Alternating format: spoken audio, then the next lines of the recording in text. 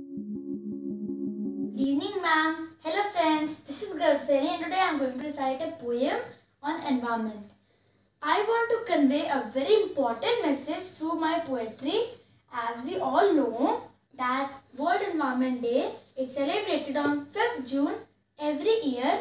The theme for World Environment Day 2021 will be ecosystem restoration.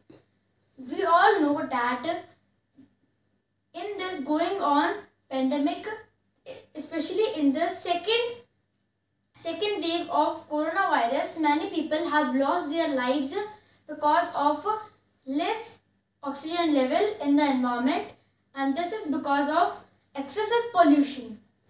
We should grow more and more trees as possible in order to increase greenery in our environment so that the oxygen level can be increased and we can take fresh air. Nature can be healed by this. Greenery is essential for ecological balance. The title of my poem is Save Earth, Save Nature. Save nature, save earth, give trees a new rebirth. Take this earth, ease life's path, grow some trees and make environment pollution free. Greenery is a necessity. If air polluted, water polluted, then everything polluted.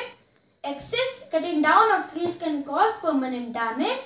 This can be responsible for natural ravage. Natural calamities may be nature's revenge. The lesson of making healthy ambience. To get rid of natural calamity, to regain the fresh air, we can be the creator, else the nature will be the destroyer. To make our environment beautiful, we should be more dutiful.